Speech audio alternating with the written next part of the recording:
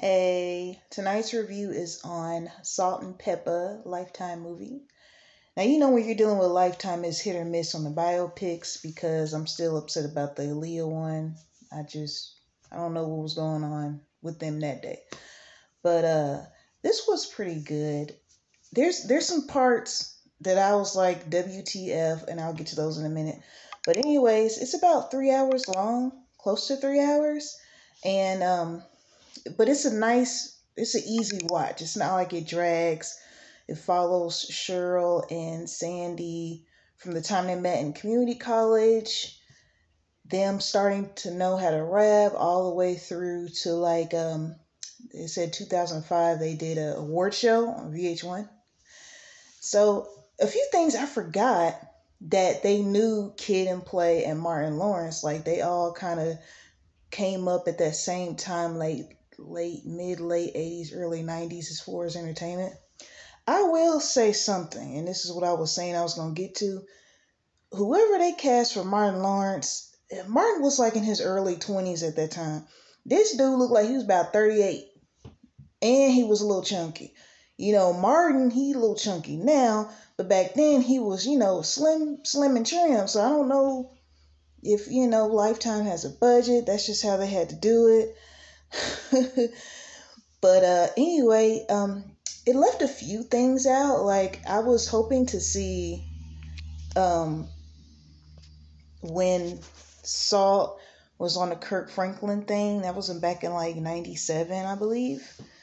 And they didn't show that. And they didn't really get too much into Spin. Like I like DJ Spin. I liked her verse the best on What a Man. But they did keep it just pretty much on Cheryl or should I say Salt and Peppa. They kept it pretty much on them, showed the ups and downs of some things. And I will say, Salt was dating the producer, manager, whatever he was, Herbie, before they got big and after they got big, right? So there was a scene where a girl calls and she's like, "Can I speak to Herbie?" And Salt was like, "Well, he's busy right now. What's up? Can I take a message?" And the girl was like, "Well, tell him to change them sheets in the basement." And so she gets off the phone because they're in the basement. That's where the studio is. Salt gets off the phone. She kind of side eyes the bed, and then she sits next to Herbie. And he's like, "Who was that?" She was like, "Wrong number." And I'm like, that is what you call strong as hell. Like some people say, she's stupid. She should have cussed his ass out. Okay, you're doing business with this man first and foremost. So it's like you have to keep your emotions out of it, even though they were in a relationship. So I can totally understand why she stayed and dealt with it. She eventually did leave him, but you have to look at the big picture because if she would have said, "Forget this, da da da da," they may have not accomplished what they accomplished. Even more so because she was with contract with Herbie and all this stuff. I think that's a lesson, though. It's really not good. There's exceptions to every rule, but dating somebody and working with them, working for them, I would say that's even worse. But, mixing business with pleasure, sometimes that works, sometimes that doesn't. Uh, More so, no. I couldn't picture myself dating someone, living with them and working with them. Like, we need a break from each other.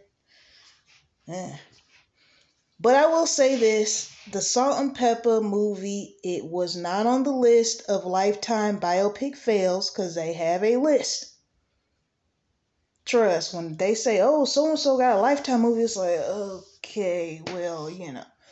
But one thing that made me watch this is Salt and Pepper. I believe executive produced it. They were a part of it some kind of way.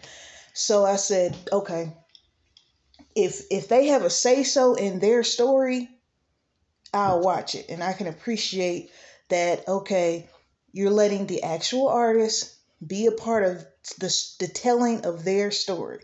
So that's cool. Another shout out is to Mario Van Peebles, who this man got to be about 65 and he's still delicious, but he played the minister, and even though his part was small, it was very engaging. I mean, even that small role, because when you're in a movie and you have a small role, it helps that he's well known too. people be like, oh, that's Mario Van Peebles. But, you know, that was a scene where Salt pretty much had an awakening and was like, I gotta cut this off. At the time, she felt like it was just toxic for her life being in the group Salt and Pepper. And that part made me cry when she called Pepper. She was like, I just can't do this anymore. And there was a scene where Pepa almost was contemplating suicide. And her son was like, Mommy, there's somebody on the phone. And it stopped her, you know. You just never know what people are going through. And this makes me want to look up some of their songs. I could say that I'm 33. So when Salt and Pepper first came out, I wasn't on the earth yet. But my earliest memories of Salt and Pepper was that album that they had Shoot on and What a Man, What a Man. Because I was like in first grade. So I used to watch the video on MTV. So when I think of Salt and Pepper, that's what comes to mind for me, because that was my memories of them. And I'm looking back, I was lucky to, you know, see that, because they really are empowering to women. And there's a song that they put out called dang, it's all in me. I can be anything that I want. It's like a self-empowerment song. Ain't nothing but a she thing. That's what it is. I'm trying to keep them showing the top of my backdrop. I got lucky with this backdrop too. It was on clearance for $5 at Hobby Lobby, and it was like originally $20. It's only a yard. I think I might need to get like 2 or 3 yards so it doesn't show as I move the camera. I'm progressing, y'all. I'm progressing. But anyways, Wendy Williams got a movie coming out on Lifetime. Will it make the hit or miss list? We shall find out, because I'm going to do a review on that as well next week. Y'all have a good one. Peace and blessings.